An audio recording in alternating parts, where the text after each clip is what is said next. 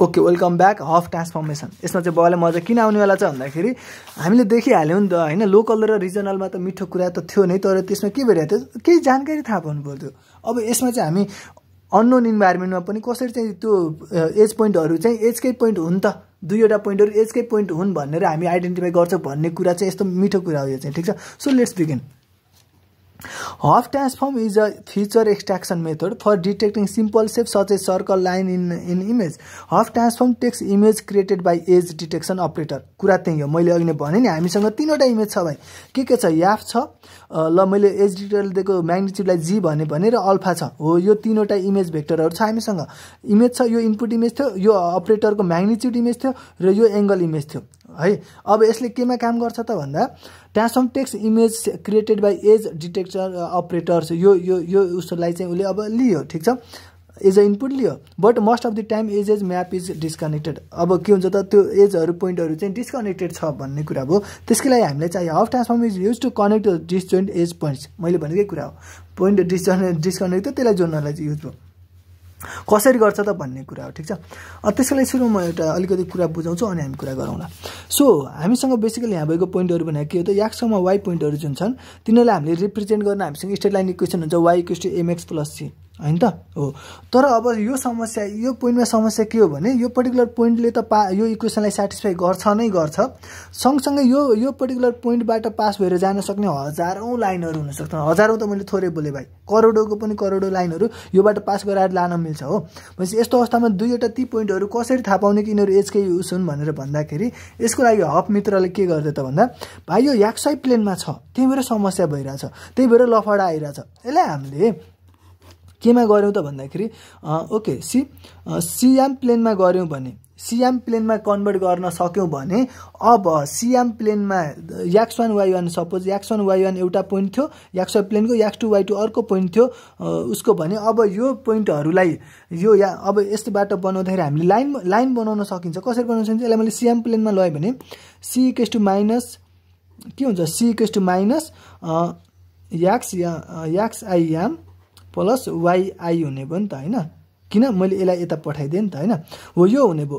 अब यो पोइन्टमा मैले याक्स र आईको ठाउँमा मैले भ्यालुहरू राख्दै गएँ भने अब मैले के गर्नु मिल्यो त, लाइन थिच्न मिल्यो है, याक्स आई वाइआईबाट जाने एउटा लाइन थिच्न मिल्यो। त्यस्तै गरी अर्को लाइन थिच्न मिल्यो। यदि अब यो दुईवटा पोइन्टहरू चाहिँ यो यामसी प्लेनमा भनौँ सिएम प्लेनमा इन्टरसेक्ट गर्छ भने अब तिनीहरू चाहिँ के हो त, एक्सवाई प्लेनमा त्यो तिनीहरू चाहिँ एजका पोइन्टहरू हुन् भनेर त्यसरी गर्न मिल्छ भनेर हाम्रो समस्या सुल्झाइदियो मित्रले। कि आत्तिन पर्दैन भाइ, यहाँ मिलियन्स अफ लाइन गर्न मिल्छ भनेर। यिनीहरूमध्ये ती पोइन्ट मात्र एज पोइन्ट हुन्छन् जो चाहिँ सिएम प्लेनमा लगेर पनि प्लट गर्दाखेरि इन्टरसेक्ट हुन्छन्। यसरी इन्टरसेक्ट भयो है।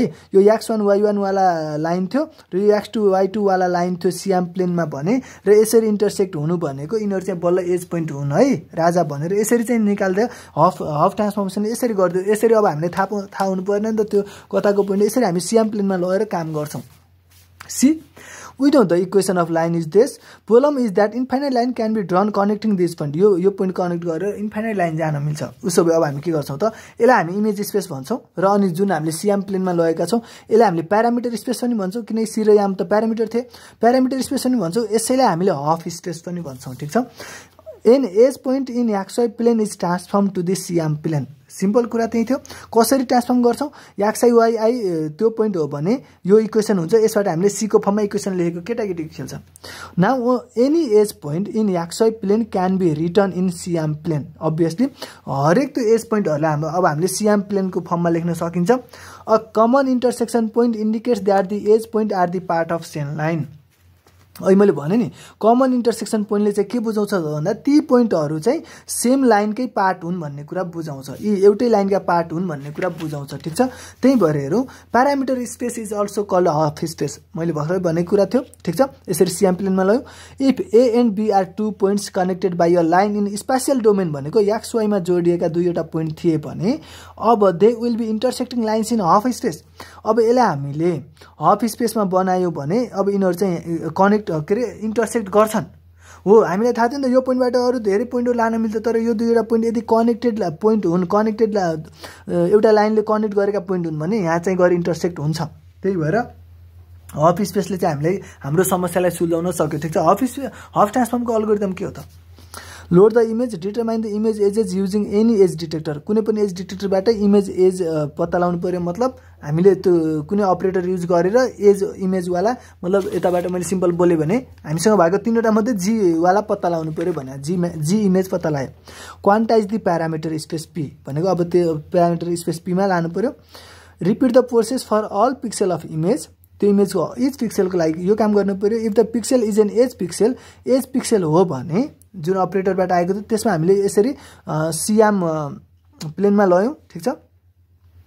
C equals to minus एक्सयाम plus Y गरेर यो स्पेसमा लयौँ अनि हामीले यो के गर्यौँ त लुपलाई चलायौँ र सबै इच पिक्सेलको लागि काम गर्यो भन्न खोजे। नेक्स्ट पिक्सेलमा गयो। सो द हफ स्पेस, अब यसरी बनेपछि अब के आयो त यसरी प्लट गरेपछि हामीसँग हफ स्पेस आयो ठिक छ। अब find the local maxima in parameter space, draw the line using local maxima भनेर चाहिँ यसरी चाहिँ हफ ट्रान्सफर्मले काम गर्छ। कुरा सिम्पल थियो। कुरा यति हो कि जस यो चाहिँ ग्लोबल मेथड हो जसले चाहिँ एज डिटेक्ट र एज लिङ्क गर्न सक्छ। सरी, एज डिटेक्ट नै कि डिटेक्ट भएको एजहरूलाई अब लिङ्क गर्न सक्छ ठिक छ। डिस्कन्टिन्युटीलाई हटाउन सक्छ। Thank you.